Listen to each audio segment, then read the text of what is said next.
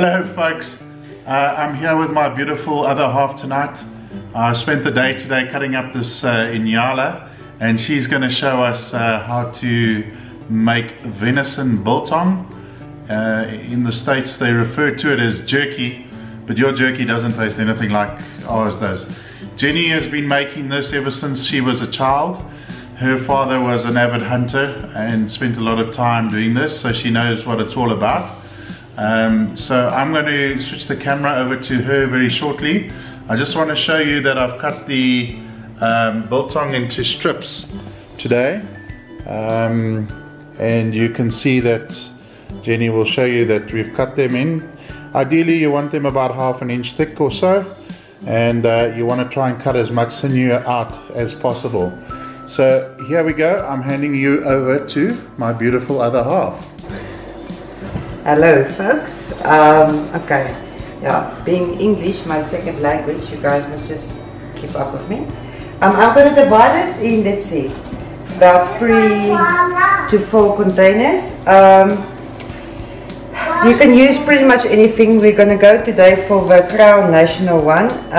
You can use brown spirit vinegar with it, and then you work about on 50 to 100 grams per kg. But doing this now for, yeah, pretty much 35 years, I'm just gonna do it like we normally do it. Okay, let's quickly divide it up.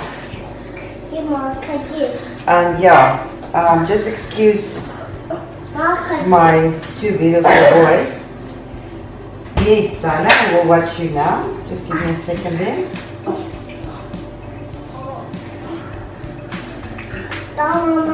You can use brown sugar, you can use coriander, you can use black pepper and salt. That's a easy, cheaper way to go.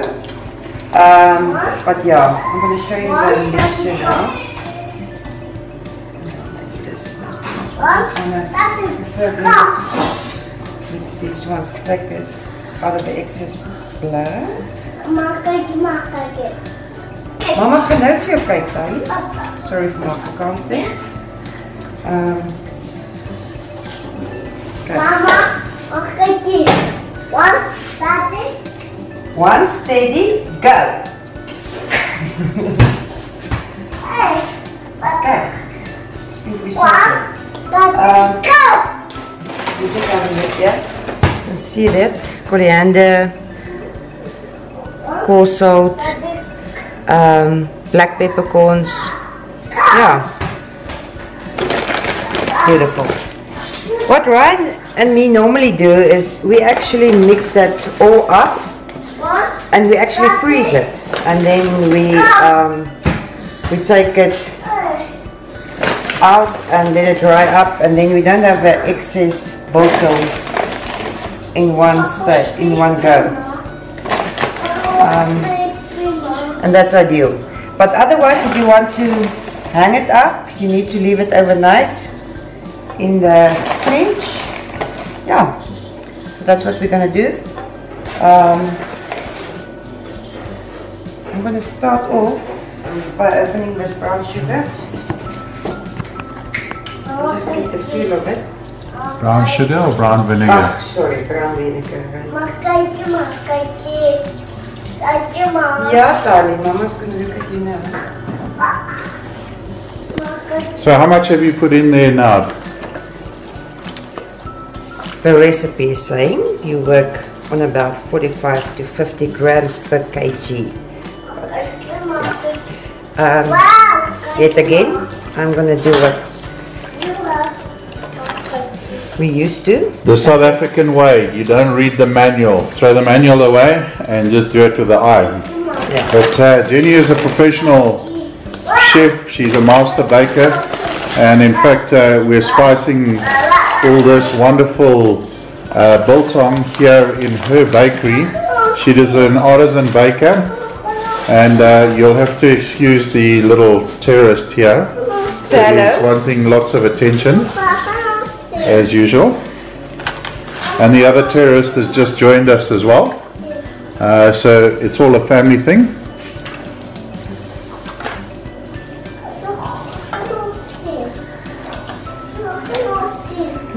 yourself a chair and then you get up.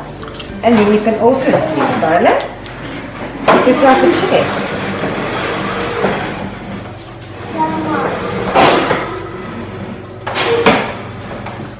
So now this is becoming a family effort here. Like always. So Daniel, do you want to help mixing here? Can you? Do you want to? What today?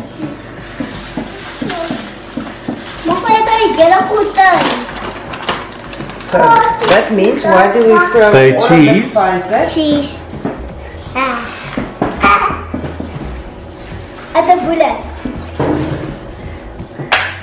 Guys, pretty much it's supposed to look like this.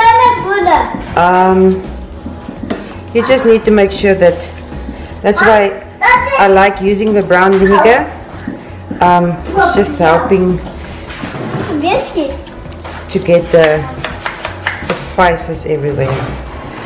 I think you should also add that the brown vinegar actually does help in many respects in keeping off unwanted insects off your meat when it's drying, because this is air cured. What we will do here is we will hang this outside once it's sort of marinated or soaked overnight, and it should be all good to go. Gaan by die, gaan uit. Gaan by die agterdeur uit. Daniel, will you go and open the door for Tyler, please?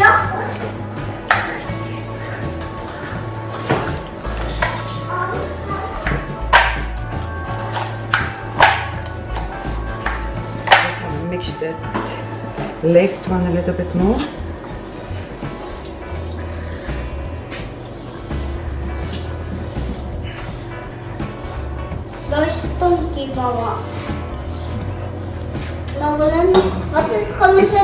So that's, what's this, Daniel? You call this biltong. Biltong. The ones that you and Daddy is eating up. Biltong.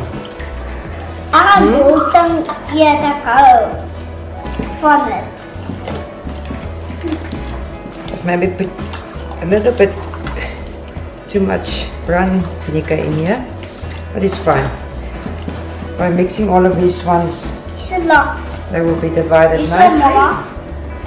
And yeah. So Ryan, what's the plan? Do you want to hang some up tomorrow morning? Actually didn't discuss it. I think the plan is to probably just let the biltong sit in the fridge overnight, and then tomorrow we'll probably package it, freeze some of it, and we will dry some of it and hang it up tomorrow. So you can join us for the hanging process of this beautiful meat. If you're a South African, I'm sure you're all drooling by now. The smell of coriander, black pepper, salt, vinegar is something that gets the South Africans' juices flowing here. It smells absolutely amazing. Let's see what Daniel thinks about it.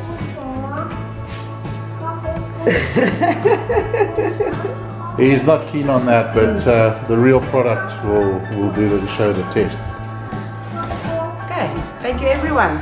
Take care. Thank you.